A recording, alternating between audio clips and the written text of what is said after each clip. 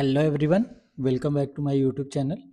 So today I am going to explain about recently I have attended the interview of senior DevOps engineer with one of the product based company Paytm. So after the screening round, I appear for the round one. So I applied through the LinkedIn, and then my profile got shortlisted. And after the screening round, I appear for the round one. That was around 60 minutes of discussion. So within 60 minutes, they asked multiple questions. The first question was related to AWS architecture, like describe the AWS architecture in current organization, how your application architecture looks like in current organization, what are the component is there, and how the traffic flow from top to bottom. Okay, explain me about that. So first question was related to that, and second question was related to AWS only, and that was related to EC2 type. What are the type of EC2 instances are there, and type of EC2 volumes, and different between them like GP2 and GP3 we are using, and general purpose. If anyone is asking, we are planning to optimize the cost of our EVS volume, how we can do that. So how you can update your uh, GP2 to GP3, and what is the difference between IOPS and throughput consideration. These things they ask. And next question was, can you please explain me about difference between uh, application load balancer and network load balancer, and why a specific load balancer was chosen for this application. Because when I was explaining the our architecture, I mentioned the application load balancer, network load balancer, and EC2 instances. So they started asking the cross questions related to that. And obviously in architecture, I have mentioned like S3 bucket and route 53. So they come with next questions related to uh, if anyone is facing a course related issues. Okay, cross site scripting. So how you will resolve those kind of issues, and uh, what are the types of storage you are using in current organization. These questions also they ask. And they ask especially related to route 53, what is the private hosted zone and what is the public hosted zone, and what is the use of private hosted zone in your environment, how you are utilizing the private hosted zone in your environment. So I explain those things. And then after they come with SSL related things, how you are making the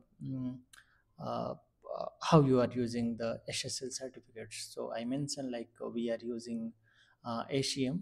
They started up asking the questions like if we are using CDN, where you will create the ACM certificates, and how, what are the process are there to authenticate the domain and everything. Okay, so those things I explain. And then they move to the next part was the Kubernetes. So they ask the Kubernetes related questions like pod management, memory, RAM utilization, these kind of questions they ask. Okay, and type of services, the what kind of services you are using, load balancer, ingress, cluster IP, node port, what are the difference between it, and what is the purpose of using load balancer and cluster IP. Okay, and how the node port and cluster IPs are managed. Okay, and how you guys are monitoring your Kubernetes using the Prometheus. Because I mentioned in my current organization we are monitoring our Kubernetes infra with the help of Prometheus. So he started they asking the how you are monitoring, just give the overview. So next question was related to like Kubernetes manifest file and commands. Write a manifest file for persistent volumes. They give in some scenario. Okay, we want to attach one persistent volume to one of our pod. How you will write the manifest file for that? So I written the manifest file. So I was little bit confused about how to write the manifest file because I was not that much confident. Okay, so next question they given they ask some basic questions of Kubernetes and Linux related commands. They ask like how you will check the logs of Kubernetes pod. Okay, who- how you will check the more details of your applications, what are the things are running, okay, with help of Linux command in Kubernetes. Okay, and obviously if they touch the Kubernetes, definitely they will they ask the Docker related questions, how you are creating the Docker files, Docker images, and how is my understanding about the Docker layers. Okay, when we are creating the Docker uh, image, we when we are eating the multiple layers of base image, so what is the purpose and how, why we are using that, and uh, how you are debugging your Docker related issues if any issues is incoming in your any environment, and how you are monitoring your Docker environment.